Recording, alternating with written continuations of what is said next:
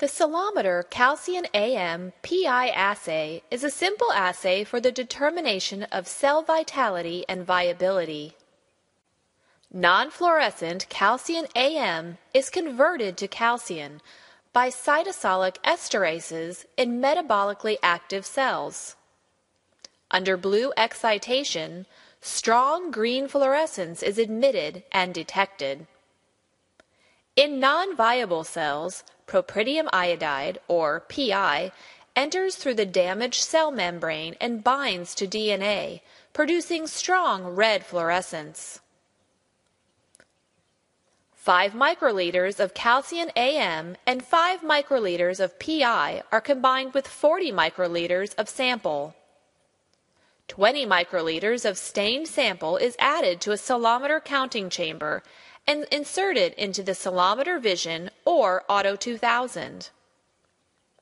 Select the Calcein AM PI assay from the drop-down menu, enter the sample ID, and click Count. The Cellometer instrument automatically captures and analyzes bright field, green fluorescent, and red fluorescent images in less than 60 seconds.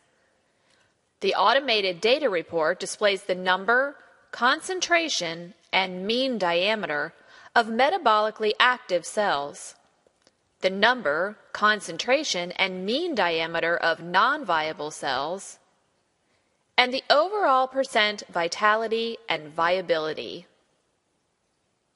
The bright field image can be viewed to check cell morphology. The green fluorescent image shows calcium-positive, metabolically active cells. The red fluorescent image shows non-viable cells with compromised membranes stained with PI. In addition to cultured cells, Calcein AM PI can be used to determine vitality and viability of white blood cells in clinical samples.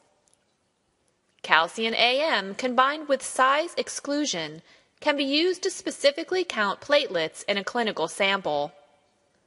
For more information on the Cellometer Calcein AM PI kit or Cellometer dual fluorescent cell counters, visit Nexcelom.com.